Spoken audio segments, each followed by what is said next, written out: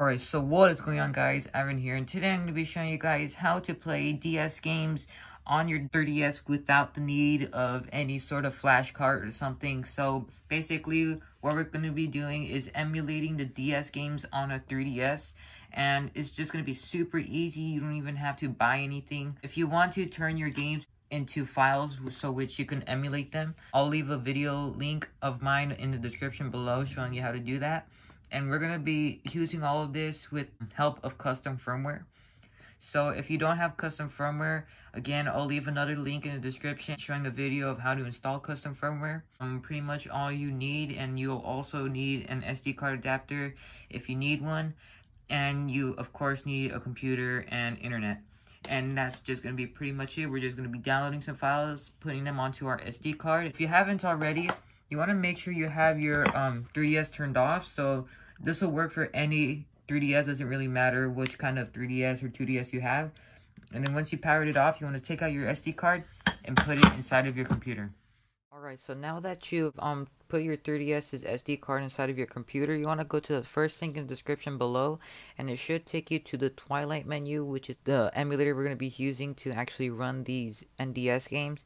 So you want to go to the latest release, which is usually the more stable release, and you want to go down and go to Twilight Menu.7zip. Make sure it doesn't say Flashcart, DSi, or 3DS, just the Twilight Menu.7zip. You want to go over to the second link in the description below, and it should take you to the Twilight Menu Updater, and you want to go and just download the CIA. As you can see, we have both of these files loaded up, so we can go over to our downloads, and over here we have Twilight Menu and Twilight Menu Updater.CIA. So you just want to take the CIA and put it into your CIAs folder. And after that, you want to go over to the 7-zip archive and just open it up.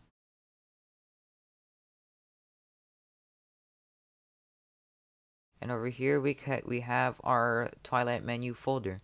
So once you open that up, you want to take the NDS and ROMs folders inside of the root of your 3DS's SD card. So get the NDS file, _NDS, and put it into the root of the 3DS. So don't put it into any sort of folder. You want to put it on the very beginning of the card.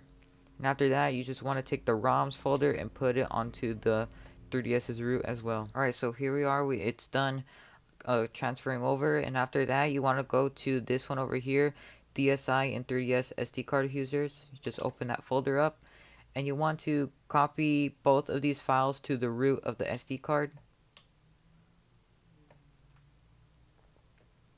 And then after that, you want to go to the 3DS custom firmware folder. So just go back and go here. You want to take the Twilight Menu.CIA and GameBooter.CIA and put them into the CIAs folder of yours. So over here.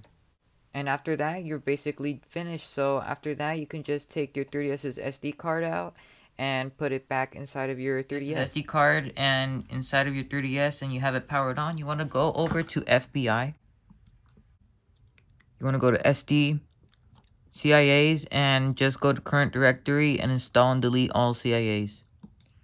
Once you're done downloading them, you just want to press OK, and then just press B, and press start to exit the app. And after that, you can just launch it up. And you just want to press A to scan. You want to go over here and go to release, and then loading release notes,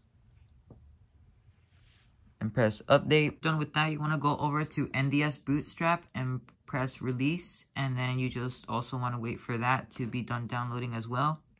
Just press update, and then just wait for that.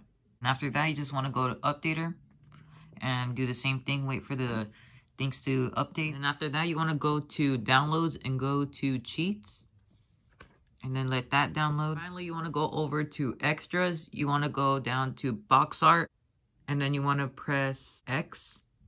And you can just press B to go back, and you can just exit. Once you have exited out, you should be over here now, and then it should pop up again. So I'm just gonna press OK. And there we go, Twilight Menu should appear. what we're gonna do now is actually turn off our 3DS and go back to our SD card with the computer. Screen record this part, but it's pretty easy. All you need to do is put your games inside of the ROMs folder and inside of the NDS folder. If you followed my other tutorial where I'm showing you how to convert your cartridges into NDS files, you would usually go to GM9 out and take these NDS files, put them into the ROMs folder.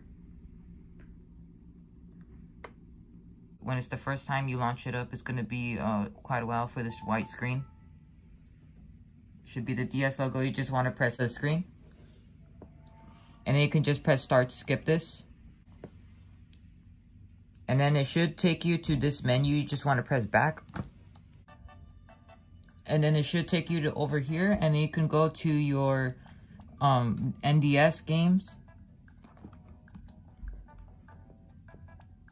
And then here we go. You could see that I have my Cookie Mama 3 and Lego Star Wars. So I'm going to launch up Lego Star Wars. So let's just let it do its thing. And there we go. We already have the game being launched up. And that's just going to be pretty much it, you guys. Make sure to leave a like, subscribe, and I'll see you all later.